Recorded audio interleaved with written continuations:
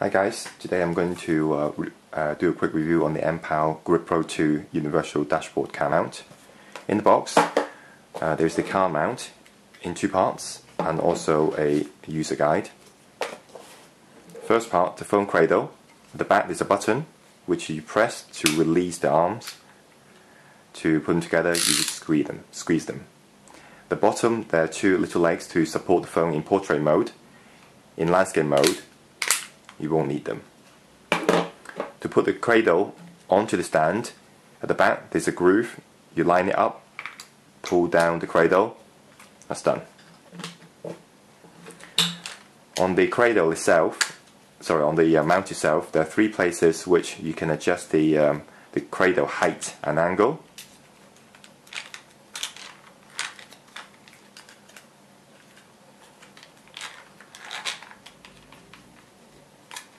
And the top one is for you to adjust the angle itself. It's done. To demonstrate, put the phone on in portrait mode, open those legs, press the button, put the phone on, squeeze the arms, done. To release, press the button. In landscape mode, close those legs, phone on, squeeze them. That's done.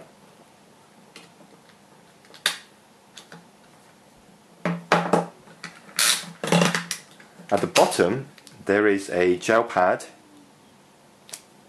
and to mount it onto the dashboard, find somewhere that's clean and flat, put the cradle on, press the lever.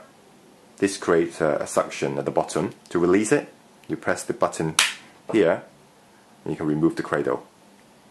Again, press the lever to put on, press the button to release. I've been using this for about a week now and the cradle's been sitting on the dash firmly, hasn't moved or hasn't drop off. Very useful, I love it. Very easy to use, very easy to set up. So there you have it. That's a quick review on the Mpow Grip Pro 2 Universal Dashboard car mount. Hope you find this review useful, and thanks for watching.